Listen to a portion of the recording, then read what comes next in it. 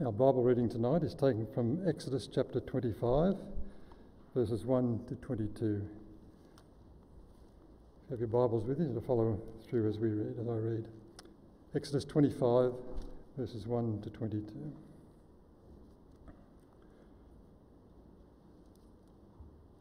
The Lord said to Moses, "Tell the Israelites to bring me an offering.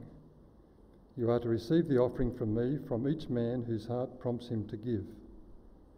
These are the offerings you are to receive from them: gold, silver and bronze, blue, purple and scarlet yarn and fine linen, goat hair, ram skins dyed red and hides of sea cows, acacia wood, olive oil for the light, spices for the anointing oil and for the fragrant incense, and onyx stones and other gems to be mounted on the ephod and breastpiece. Then have them make a sanctuary for me, and I will dwell among them. Make this tabernacle and all its furnishings exactly like the pattern I will show you. Have them make a chest of acacia wood, 2.5 cubits long, 1.5 cubits wide, and 1.5 cubits high. Overlay it with pure gold, both inside and out, and make a gold moulding around it. Cast 4 gold rings for it and fasten them to its 4 feet, with 2 rings on one side and 2 rings on the other. Then make poles of acacia wood and overlay them with gold. Insert the poles into the rings on the sides of the chest to carry it. The poles are to remain in the rings of this ark, they are not to be removed. Then put in the ark the testimony, which I will give you. Make an atonement cover of pure gold, 2.5 cubits long and 1.5 cubits wide, and make 2 cherubim out of hammered gold at the ends of the cover. Make 1 cherub on one end and the second cherub on the other. Make the cherubim of one piece with the cover at the 2 ends. The cherubim are to have their wings spread upward, overshadowing the cover with them. The cherubim are to face each other, looking toward the cover. Place the cover on top of the ark and put in the ark the testimony, which I will give you. There, above the cover, between the 2 cherubim that are over the ark of the testimony, I will meet with you and give you all my commands for the Israelites." This is God's word.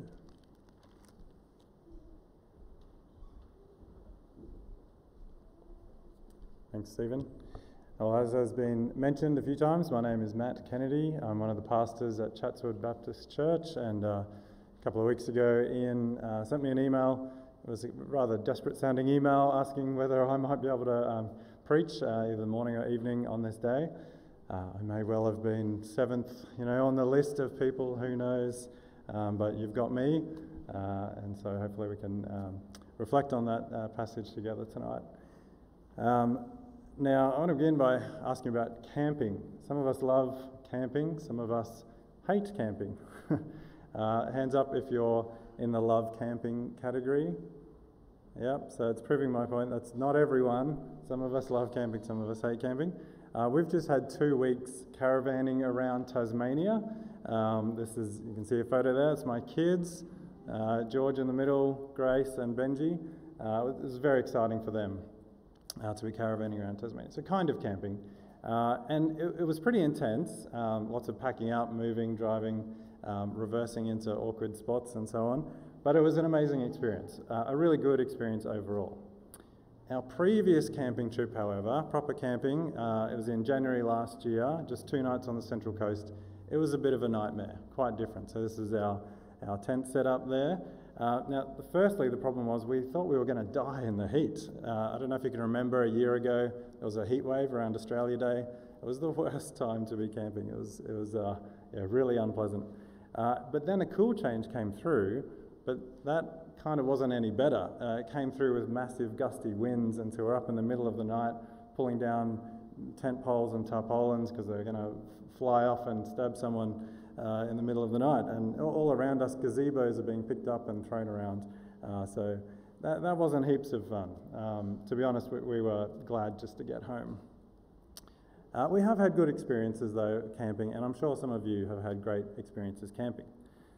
But whether or not our experiences of camping are wonderful memories of peace and tranquility, or nightmares of heat stroke and gale force winds, either way, I want to say tonight that camping with God is the best. It's really what life is all about. Now, I don't mean literally going camping yourself with a tent and all the rest, and then taking a lot of time to read the Bible and pray and be with God, camping with God like that. Now, I'm sure that could be wonderful. That could be a great thing to do. But I mean God literally camping with you in his own tent. So that's basically what the passage from Exodus we read earlier is all about. Now tonight I want to take you guys on a bit of a tour through chapters 25 to 27 of the book of Exodus. Ian said I could preach on whatever I want, so there we go. And we're going to use that as a window to really look into the whole last third of the book of Exodus. Now it's a part of the Bible that you probably haven't read a lot of.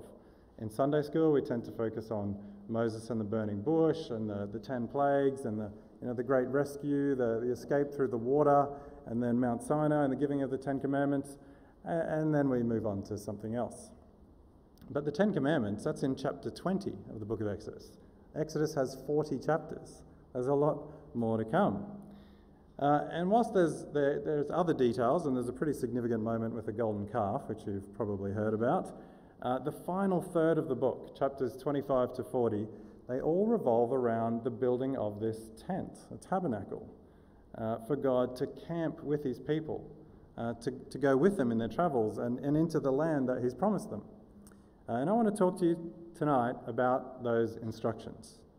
Now, I get that that's a bit of a random thing to preach on. I don't know what you have been preaching on recently, probably not instructions about the tabernacle. And I appreciate that the instructions themselves can seem overly detailed and frankly boring to us. So there is a lot of detail, chapter after chapter of detailed instructions from God on what they were to build with dimensions, shapes and materials. And then if you can believe it, the detail, not just the big idea, but the detail is repeated in the final 5 chapters of the book of Exodus as the narrator describes the actual building process.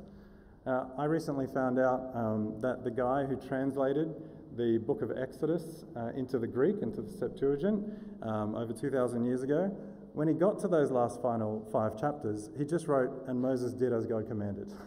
That was his shorthand of those 5 chapters. Very understandable approach, I think.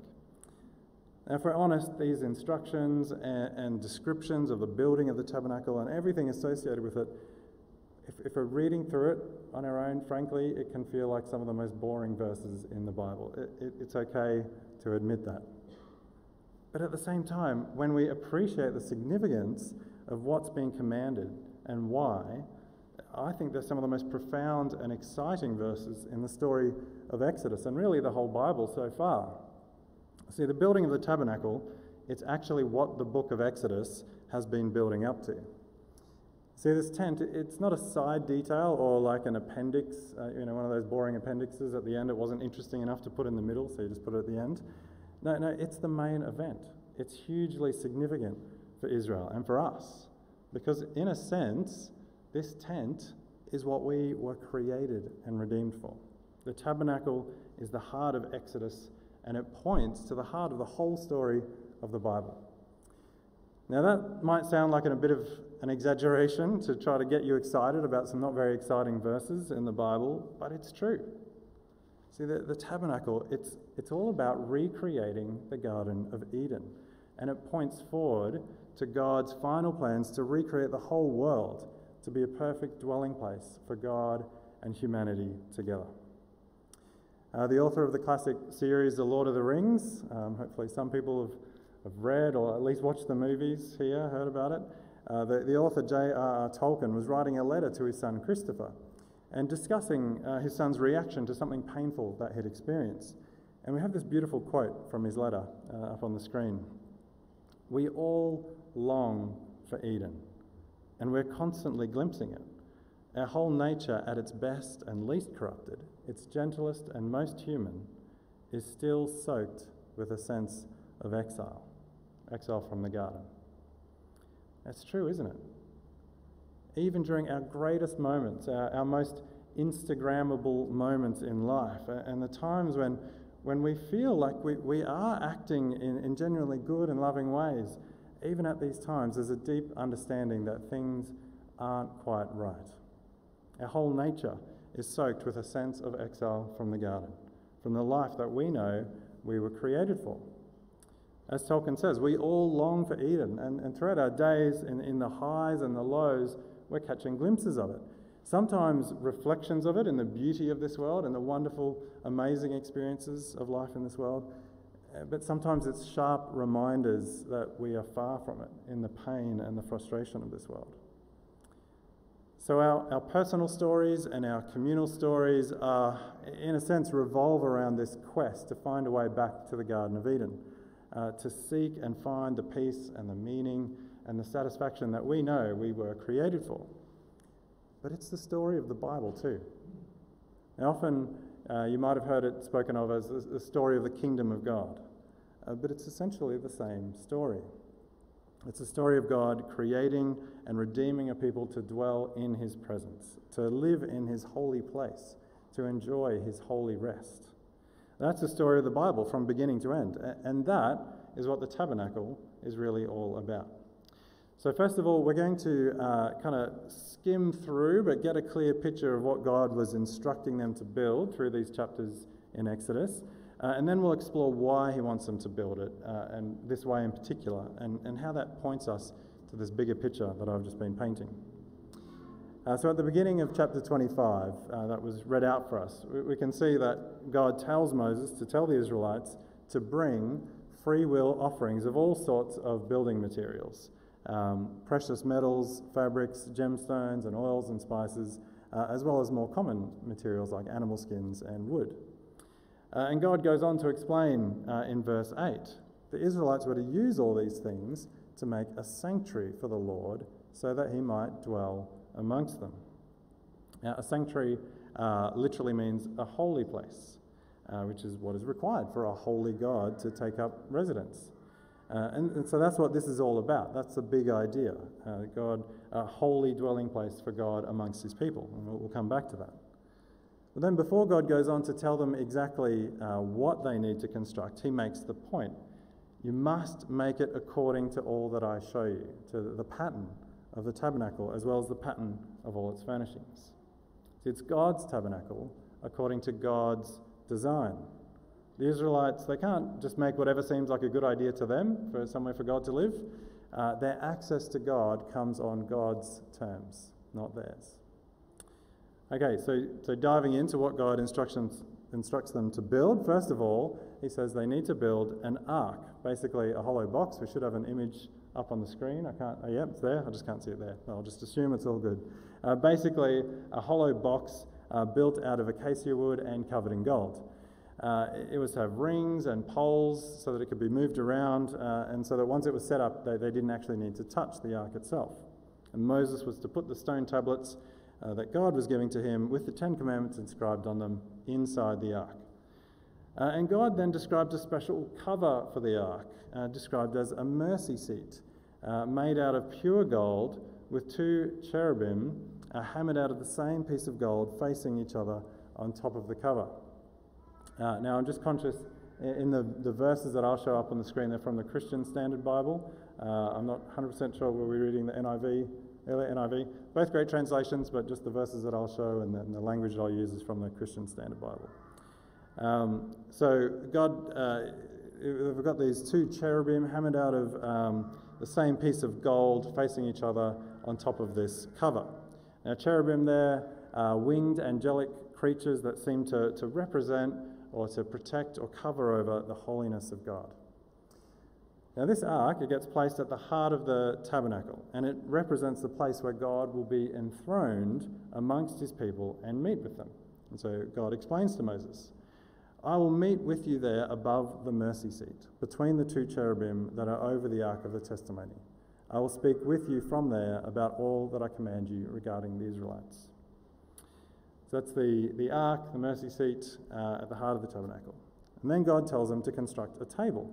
Again, it's out of wood, then covered in gold all over, and it also has rings and gold-plated wooden poles for transporting it.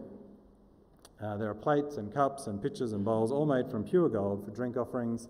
And this special bread, the bread of the presence, is to be placed on this table as an offering to God. Next, God instructs them to make a lampstand out of pure hammered gold. Everything from one big piece of gold. It's actually about 37 kilograms of gold, one solid piece. So it's got these 7 lamps in total, one on the main shaft, 3 branches coming out each side. And God explains that the shaft and the branches, they ought to have these little cups shaped like almond blossoms formed into them, all out of one big piece of gold.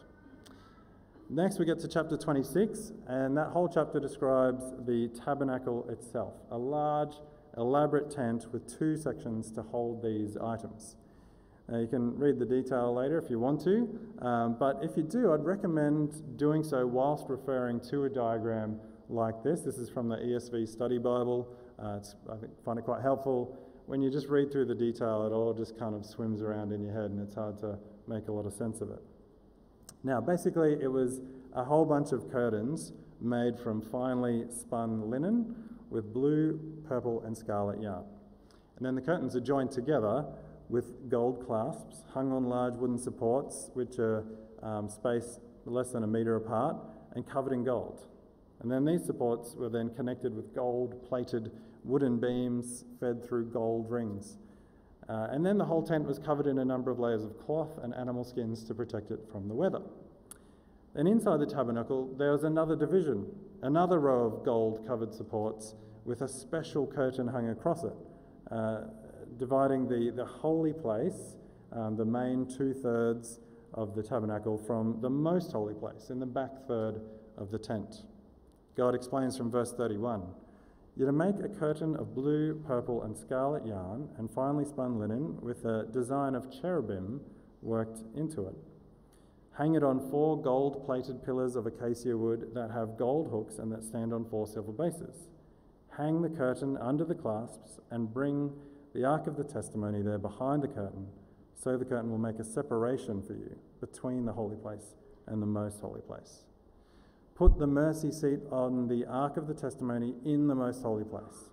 Place the table outside the curtain and the lampstand on the south side of the tabernacle, opposite the table. Put the table on the north side." So that's the sanctuary, the tabernacle itself, this holy house with the most holy place within it, and the special items that related to God's holy presence inside it. Then in chapter 27, God details the construction of the things outside of the tabernacle. Firstly, God tells them to construct an altar of acacia wood overlaid with bronze. It has to be made out of panels, so it's hollow inside with grates, and it would be used for making burnt offerings to God. Like the table and the ark, it would have rings and poles for carrying. And then finally, they were to make a courtyard for the tabernacle. There's a large boundary of supports and curtains around the tabernacle, creating a kind of buffer between the sanctuary and the Israelite camp, as well as providing space for the altar and the burnt offerings. So this whole courtyard was to be 150 feet by 75 feet, which created an area basically the size of a quarter-acre block of land, about 1,000 square metres. The tabernacle itself was placed in the western half of it, and that was about 13 metres long and 4.5 metres wide and high.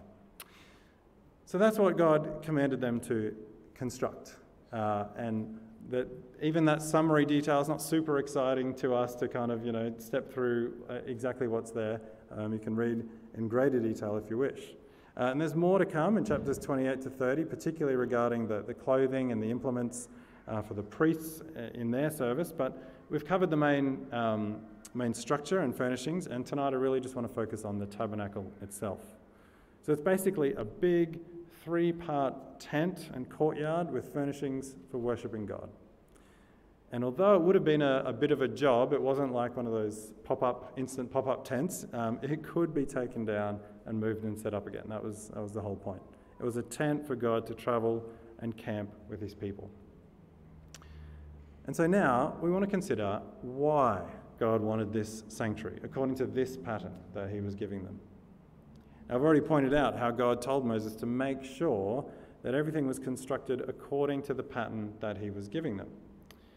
And in a couple of other places, the command is repeated, that make it just as it was shown to you on the mountain.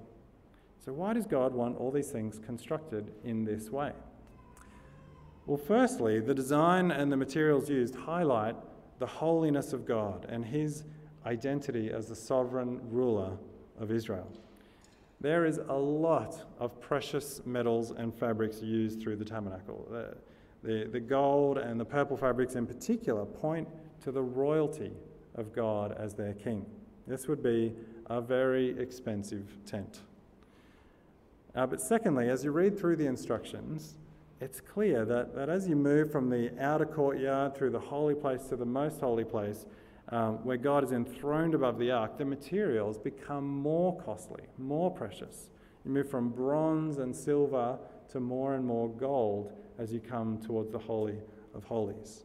See, ultimately, this is designed to emphasize the holiness of God, their King and their Redeemer. But secondly, there are some clear allusions in this tabernacle design and furnishings to the Garden of Eden.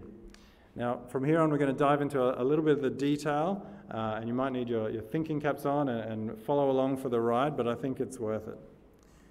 Now, one of the main connections to the Garden of Eden is the presence of the cherubim, the winged angelic creatures that were to be woven into the curtain fabric and hammered into the mercy seat on top of the ark.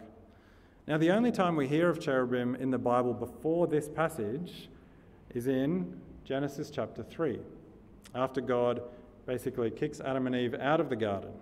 There, in chapter 3, we read, he drove the man out and stationed the cherubim and the flaming, whirling sword east of the Garden of Eden to guard the way to the tree of life. And the presence of the cherubim, it alerts us to the fact that God's people are now being invited with certain conditions, to a certain extent, back into the presence of God. But that verse, Genesis 3:24, it also draws attention to two other connections as well. Firstly, just as the entrance that was guarded by the cherubim was to the east of the garden, so the most holy place and the courtyard, they all opened to the east. It's subtle, reading it in Exodus 25 to 27, but the instructions clearly mark out the back wall of the tabernacle as the western side. It opened to the east. But then secondly, there's the tree of life. The golden lampstand providing light in the holy place, it's designed with almond buds and petals all over it to give the appearance of a tree with many branches. And near the lampstand is the table with the bread of presence. And together these things point to the life-giving presence of God. And these allusions to the Garden of Eden, they're strengthened later when King Solomon builds the temple as a stationary, solid version of the tabernacle. In 1 Kings chapter 6, we read that the doors and the walls of the temple, they were covered with carvings of cherubim and palm trees and flower blossoms. The whole thing was basically a shiny golden tribute to the Garden of Eden. And that should not be surprising to us, because the Garden of Eden was created to be a holy dwelling place of God and man together. In fact, the connections between the temple and the tabernacle and the Garden of Eden, they help us understand that the garden itself was a temple of God. It was his holy dwelling place, created for human beings to enjoy life in his presence. So the tabernacle, it's like a recreation of Eden within a fallen world, claiming space and making it a holy dwelling place of God amongst his people. Where God had previously banished humanity from the garden, out of his presence, now he provides a place where he will meet with his people. The tabernacle, it's described as the tent of meeting in the final verses of chapter 27. And we've seen how God says that he will meet with Moses above the mercy seat in the most holy place to speak with him and give commands. In fact, the presence of the stone tablets in the ark and the promise to meet above the ark and to give commands for Israel, it's another allusion to the Garden of Eden. It reminds us of the tree of knowledge of good and evil. That tree represented the law of God, his good and wise rule over his people. Being in the life-giving presence of God meant access to God's word, and it involved trust in that word. And life lived in grateful, obedient trust in God's word, it's not burdensome or a prison. It's the very essence of peace, as the Bible describes it. It's the enjoyment of God's rest. You see, there's one more big connection to Genesis 1 and 2 in the Garden of Eden here. It's the idea of entering into God's rest. Now, many of you will be aware of the way that the creation account in Genesis 1 is presented as 6 days of creation leading up to a 7th day of rest. And this pattern, 6 days of work and then a day of rest, it's presented as the basis for the Sabbath, the weekly day of rest for the Israelites. And here in Exodus, when we get to the very end of the instructions for constructing the tabernacle and everything related to the priests as well, in the second half of chapter 31, we read these words. The Lord said to Moses, "Tell the Israelites, you must observe my Sabbaths, for it is a sign between me and you throughout your generations, so that you will know that I am the Lord who consecrates you. Observe the Sabbath, for it is holy to you." The Israelites must observe the Sabbath, celebrating it throughout their generations as a permanent covenant. It is a sign forever between me and the Israelites. For in 6 days the Lord made the heavens and the earth, but on the 7th day he rested and was refreshed. Now, do you notice that begins with the phrase, "The Lord said to Moses"? Now, that seems very common and unremarkable in and of itself, hard to make much of a deal about that, except that it just so happens to be the 7th and final time that that phrase is used throughout all the instructions that God gives regarding the building of the tabernacle. So just as the creation account repeats the phrase, and God said, through 6 days of creation leading up to a 7th day of rest, so there are 6 sections of instruction given leading up to a 7th instruction here, the command to keep the Sabbath in honor of God. Now, why is this important? Why am I drawing your attention to these kind of obscure details? Well, it highlights what the tabernacle is all about, what the presence of God in our midst really means in the end.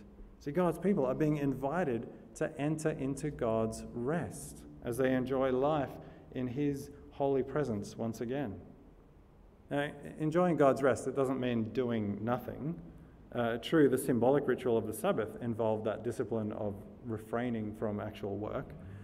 But that ritual, it pointed to a bigger reality of enjoying life in God's rest, enjoying life in fellowship with God and in submission to his good word, life as it was meant to be. So you can see why these chapters describing the tabernacle are the heart or the climax of the story of Exodus, can't you? God is recreating Eden in the midst of his people, culminating in the invitation to enter into his rest in his presence.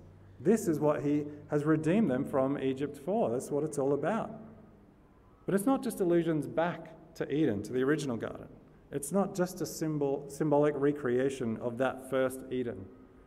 The tabernacle was appointed to a more ultimate reality. And not just something bigger and better than the tabernacle, but even than the original Garden of Eden. So the tabernacle and the temple to follow, they were designed to point to a final reality, a new Eden, a new heaven and earth, where God dwells with his people, not symbolically in a tent, but literally. A whole new creation where heaven and earth are actually one and the same. So the tabernacle, it's a signpost in history to God's great future for his creation. In the final chapters of the book of the Bible, the book of Revelation, the Apostle John sees a new heavens and a new earth presented in the form of a new Jerusalem coming out of heaven from God to a renewed earth. And it's clear that this city, this new creation, is a new and final Eden.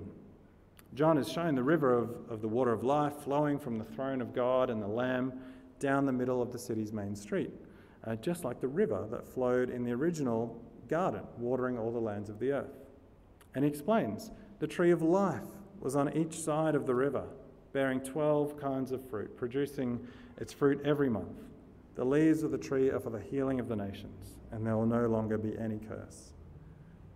Now, the city itself, not only are there these clear allusions to the Garden of Eden, but there's clear indications that it's a huge temple a holy dwelling place for God and man together once again.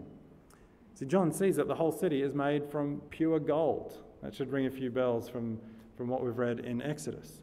The gold's so pure that it's as clear as glass. And the angel giving John the vision, he measures the city and shows, kind of bizarrely at first, when you first read about it, that it's a gigantic cube, equal in height and width and length. But if you go back to the detail of Exodus chapter 26, based on where the curtain is hung, the sectioning off the most holy place, and the width and the height of the tabernacle, you can work out that the most holy place, where God was enthroned above the ark, it was a perfect cube, 15 feet high, wide, and long. See, the point is that this whole city coming down, it is the most holy place. There's no separation anymore, no need for separation. And that's why John explains, I did not see a temple in it, because the Lord God and the Almighty and the Lamb are its temple. The city does not need the sun or moon to shine it, because the glory of God illuminates it, and its lamp is the Lamb. The nations will walk by its light, and the kings of the earth will bring their glory into it. Now, it's the reality that Tolkien was talking about, isn't it? The Eden our hearts catch glimpses of and long for. The future that God promises us and points us to through the tabernacle. Now, not living in a gigantic cube, but living in the life-giving presence of God. It's a reality summed up in these words, proclaimed from the throne of God. Look, God's dwelling, literally God's tabernacle, is with humanity, and he will live with them. They'll be his peoples, and God will be with them and will be their God. He will wipe away every tear from their eyes, just as we sung about earlier tonight. Death will be no more, grief, crying, and pain will be no more, because the previous things have passed away. Now, this is the rest that we are searching for, life as it was created to be, lived in the presence of God. Augustine of Hippo, the 4th century theologian, he writes in his Confessions, "You have made us for yourself, and our hearts are restless until they can find rest in you."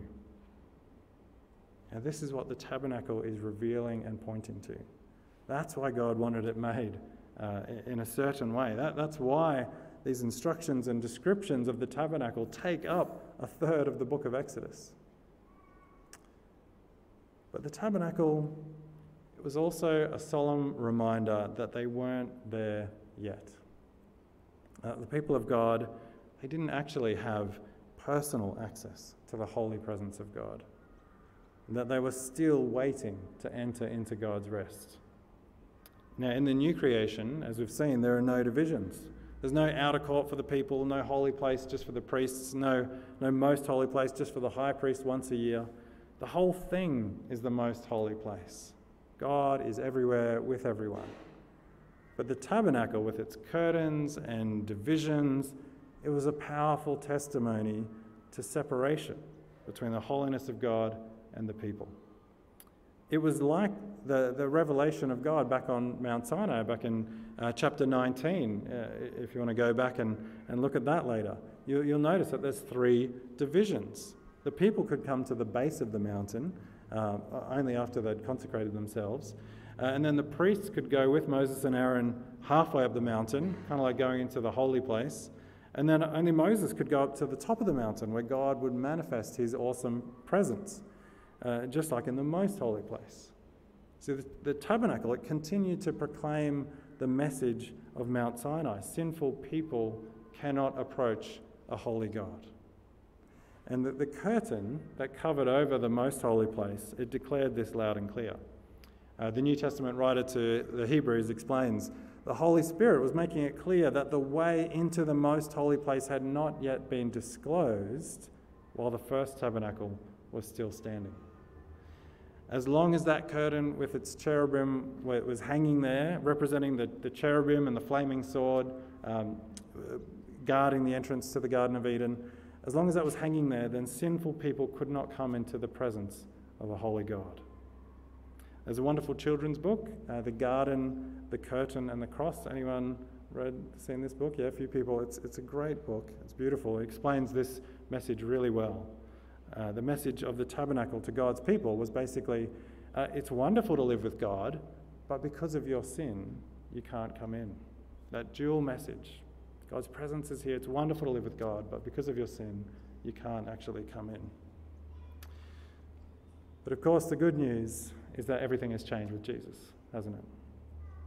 We can look forward with absolute confidence to the final tabernacle in that new creation. And we can enjoy fellowship with God now by faith, because Jesus has already come as the true tabernacle himself. He came as the true dwelling place of God with humanity. He broke down the barriers between a holy God and a sinful, broken people. John's Gospel opens those well-known, incredible words. In the beginning was the Word, and the Word was with God, and the Word was God. And then down in verse 14, the Word became flesh and dwelt among us. It literally says in the Greek that the Word became flesh and tabernacled amongst us. Jesus is God camping among us as one of us. And through his death, that old tabernacle with its curtains of divisions, its constant reminders that we weren't there yet, it was torn down and done away with. The blood of Jesus has opened a new and living way through the curtain.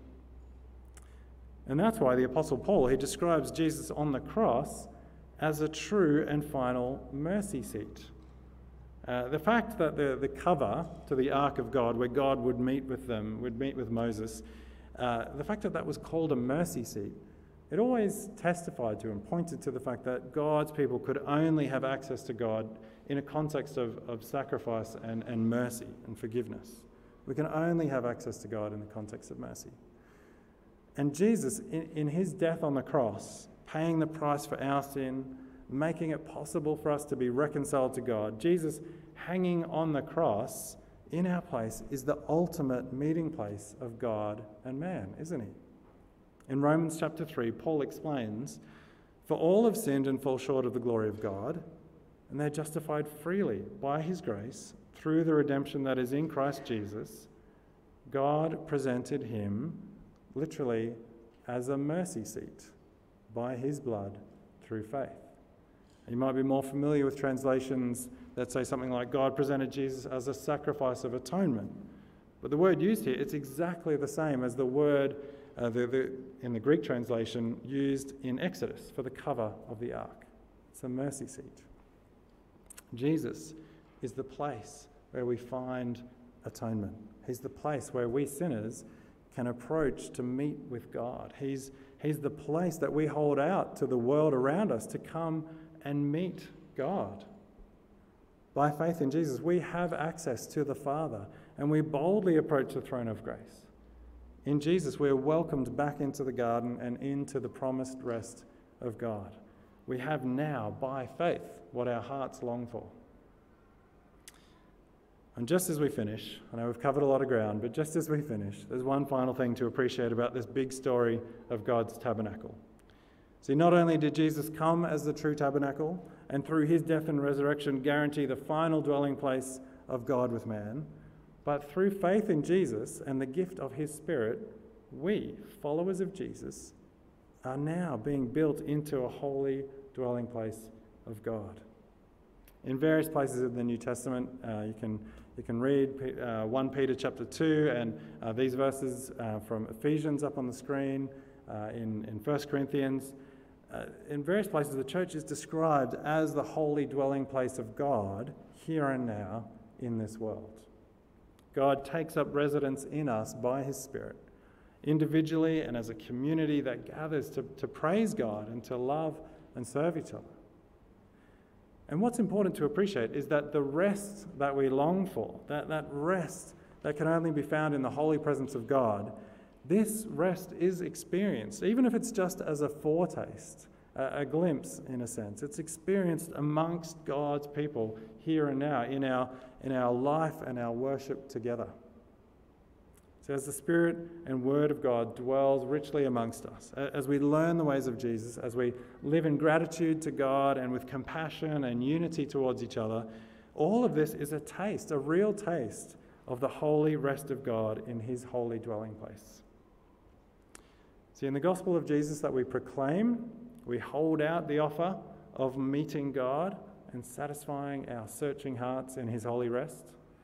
And as we live out the gospel, we provide a tangible glimpse of living in the glorious presence of God. Let's pray and give thanks for that. Lord God, we thank you for your commitment to dwelling amongst us, to the point of even taking on flesh and becoming one of us, for sacrificing the life of your own Son so that we might be reconciled and welcomed back into your presence. We thank you for everything that the tabernacle points to and reminds us of, and we pray that you'll give us a deep and profound appreciation for what we have in Christ. We pray in his name. Amen.